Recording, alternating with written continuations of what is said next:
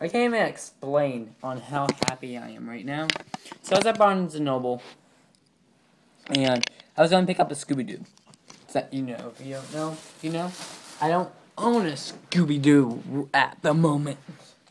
They had, and I'm like, they have nothing good. I had to get the Hot Wheels then, and then I was just about to leave the Scooby-Doo.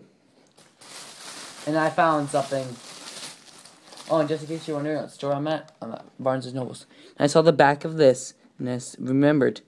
I saw that, and I'm like, this is the case of Max D. And I finally found it. If you guys have stayed with the channel since this truck came out, or since the channel began, you know how long I've been waiting for this. So let's just crack it open. It was already falling apart. Oh my god, this is... Do I only have the casing of this? Whole new casing. Whole new casing. I'm just holding the flag like anything. And I'm just happy. Oh, I was gonna prank you that I got this again, but and there's actually a box coming in with trucks, so I think it's trucks, but so let's go over the flag.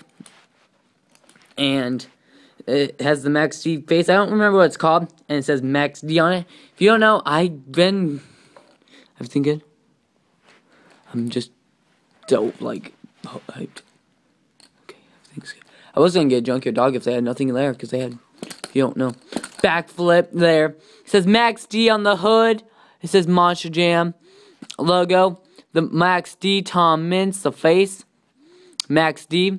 And I feel like the Ferrises put that there, and they were like, okay, we gotta hide it.